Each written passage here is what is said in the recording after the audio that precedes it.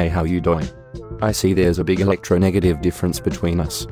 How about we move ourselves together so that we have similar electronegativities? What is electronegativity? Sounds boring. Boring? Never. It's really simple. Here's how it works. Electronegativity refers to an atom's attraction for electrons. Nonmetals have higher electronegativities because they are highly attracted to electrons. Electronegativities increase across periods up to group 7. Basically be described as an increase in nuclear charge across a period.